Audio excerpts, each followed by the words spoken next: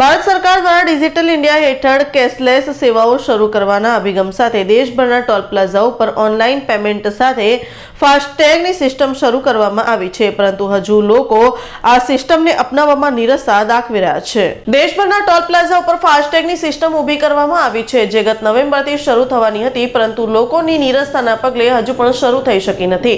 સરકારે ફાસ્ટેગ લેવાની સમય મર્યાદા વધારીને હજુ 14 જાન્યુઆરી સુધી કરવામાં આવી છે, પરંતુ લોકો દ્વારા હજુ પણ આ સિસ્ટમને અપનાવવા માટે કોઈ રસ દાખવી રહ્યા નથી। ટોલ પ્લાઝા ઉપર આવક અને જાવક માટે ઓછામાં ઓછી ટોટલ 10 લેન રાખવામાં આવેલ હોય, 5 લેન આવક અને 5 લેન જાવક માટે રાખવામાં આવે અને ફાસ્ટેગ શરૂ થતા 4 લેન આવક અને 4 લેન જાવકની ફાસ્ટેગની અનામત રાખવામાં આવી છે અને રોકડ પૈસા ચૂકવીને ટોલ પ્લાઝા પસાર કરવા માટે માત્ર એક જ લેન રાખવામાં આવી છે, જેના પગલે જે વાહન ચાલકોએ ફાસ્ટેગ નથી લીધા તેવા વાહનો આ સામાન્ય કેશ લેનમાંથી પસાર થઈ રહ્યા છે, જેના પગલે આ લેનમાં 2 થી 3 કિલોમીટર લાંબી લાઈન જોવા મળે છે અને લોકોને હાલાકી પડી રહી છે। સરકાર દ્વારા ફાસ્ટેગ નોંધણી અને ટેગ લેવા માટે બીજી વખત સમય મર્યાદા આપી છે, આમ છતાં લોકો હજુ ફાસ્ટેગ લેવામાં કોઈ રસ દાખવતા નથી। રાજકોટ જિલ્લાના જેતપુરના પીઠડિયા અને ભરોડી ટોલ પ્લાઝા ઉપર રોજિંદા ટ્રાફિકમાં હજુ સુધી માત્ર 30% લોકોએ જ ફાસ્ટેગ લઈને ઉપયોગ શરૂ કર્યો છે। હજુ 70% થી 60% સુધીના વાહન ચાલકોને ફાસ્ટેગ લેવાના બાકી હોય લોકોને સામાન્ય કેશ લેનનો ઉપયોગ થઈ રહ્યો છે, જેના પગલે લોકોને હાલાકી પડી રહી છે। ત્યારે સરકાર દ્વારા ટોલ પ્લાઝા ઉપર ફાસ્ટેગ માટેની સમય મર્યાદામાં બીજી વખત સુધારો કરવામાં આવ્યો છે, જે વાહન ચાલકો ફાસ્ટેગ લેનનો ઉપયોગ કરશે અને ફાસ્ટેગ નહીં હોય તો વાહન ચાલકોને દંડ સાથે બમણી રકમ ચૂકવવી પડશે।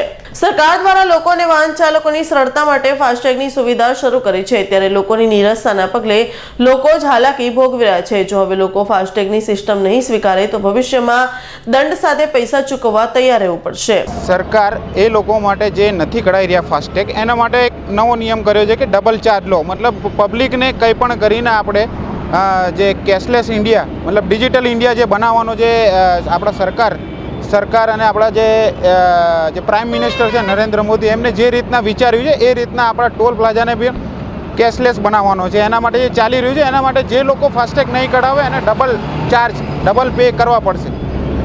હાલ અત્યારે જે અહીંનો યુઝ્યુઅલ ટ્રાફિક હોય એના હિસાબે અત્યારે ટોલ પ્લાઝા ઉપર ફાસ્ટેગને લઈને શું પરિસ્થિતિ, કેટલા લોકોએ ફાસ્ટેગ કઢાવેલા છે અને કેટલાએ નથી કઢાવેલા, તો જો આ નથી કઢાવેલા તો અત્યારે ટોલ પ્લાઝા ઉપર ટ્રાફિકની શું સમસ્યા છે? 100% ટ્રાફિક ગણવા રહીએ તો એના પર્સન્ટેજ જો આપણે કાઢશું તો 25%, 25-26%ની આજુબાજુ અમારો ટ્રાફિક ફાસ્ટેગમાં ચાલી રહ્યો છે।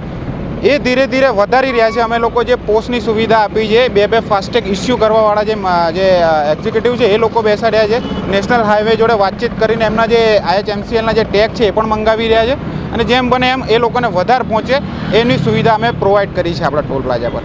અત્યારે ટ્રાફિક તો દરેક જગ્યાએ નથી લેતા ફાસ્ટેગ, એના માટે અમે જે ફાસ્ટેગ ટ્રાયલ કરીએ છીએ અત્યારે દિવસે અમે રોજ 2-2 કલાક ફાસ્ટેગ ટ્રાયલ કરીએ છીએ અને ફાસ્ટેગ વધુ પ્રમાણમાં લોકો લે માટે જાગૃતતા આવે એ માટે થઈ અને મીડિયા દ્વારા પણ પ્રોત્સાહન આપવું પડશે એ લોકોએ અને અમારા દ્વારા પણ અમે ફાસ્ટેગ ટ્રાયલ 2-2 કલાક સવારે 2 કલાક સાંજે એ રીતે દિવસમાં બંને વખત ફાસ્ટેગ ટ્રાયલ કરી લોકોને જાગૃતતા અમે કરાવતા હોઈએ છીએ કે ફાસ્ટેગ લઈ લો તો ઇઝીલી તમને જવા મળશે। આ જે ફાસ્ટેગનો નિયમ કાઢવામાં આવ્યો છે એ બરાબર જ છે, સારો જ છે પબ્લિક માટે। જો પબ્લિક સમજતી હોય તો બહુ જ સારો છે, કેમ કે જ્યારે આ ફાસ્ટેગ લગાડી છે તો પૈસાને ચાર્જ તો એ જ લેવાના છે ને આપણી પાસેથી, બરાબર? ખોટું લાઇનમાં ઊભું રહેવું નહીં, ટ્રાફિકની સમસ્યા ન થાય, અને ફાસ્ટેગનો હું તો કહું મારો છે ઉપયોગ કરવો જ જોઈએ અને નિયમ સારામાં સારો છે। તમારું નામ શું? અજયભાઈ। સુરેશ બાલિયાનો રિપોર્ટ, જેતપુર।